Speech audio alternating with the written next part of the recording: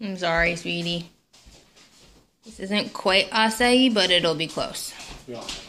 Okay, so I've got sun-dried tomatoes underneath the potatoes, which I baked. I tossed them in olive oil and basil and, olive oil and basil, and baked them for a while. They're sun-dried tomatoes. I'm going to add olives, and I'll salt these. That should probably be it. And then the pasta, just pasta cooking. I use the same spoon, so that's why there's stuff in it. It's basil mostly. There's sun-dried tomatoes, garlic, pine nuts, and spinach in there, and that'll go with the pasta.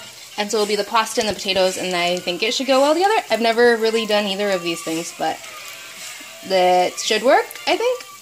Okay, the potatoes are done. I've added the olives and a little bit more basil and a little bit of salt. And then the spinach that'll go on the pasta, I've added chili flakes, and is that all? That's all. And basil. And then I've added olives to the pasta, which I wasn't going to do, but I did.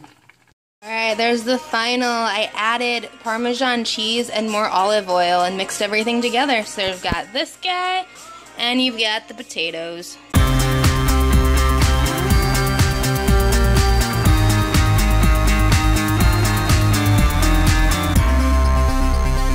So here's how I learned to make biryani or Briyani. Indians say it one way and Africans say it another way, it seems like. But the first thing I learned to do was to put the spices in. This is the rice cooker. So I've got cardamom, cumin, cinnamon, bay leaves, and it's in oil.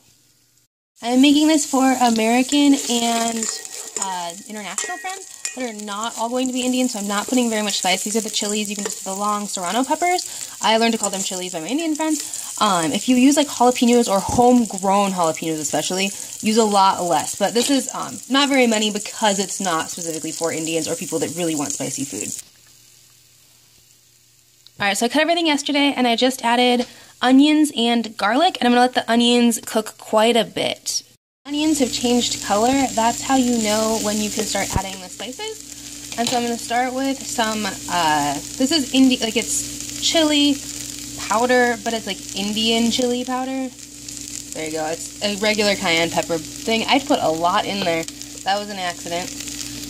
Garam masala. Put quite a bit of that in there. And then biryani masala. I'm going to put quite a bit of that in there too.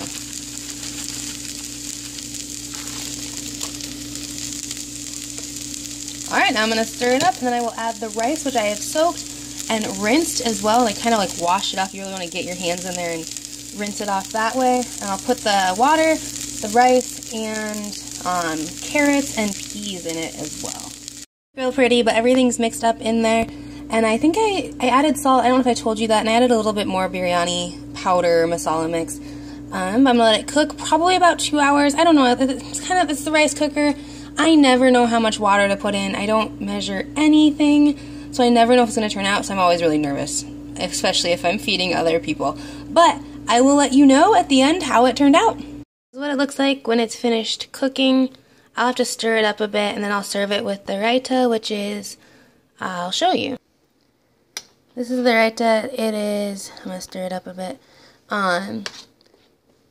Sorry, I'm not talking. It is yogurt and then cilantro and chilies, the serrano peppers, and cucumber. So this is like a Pakistani version. There's different kinds, but this goes really well on top of the biryani. It can either, sometimes I'll add a lot of spice to it to spice things up, and sometimes I don't add very much, so it like cools it down. But I try to balance them out so that together like you can have a couple different spicy level options. But yeah, so this will go on top of that, and that's what I'm taking for the dinner.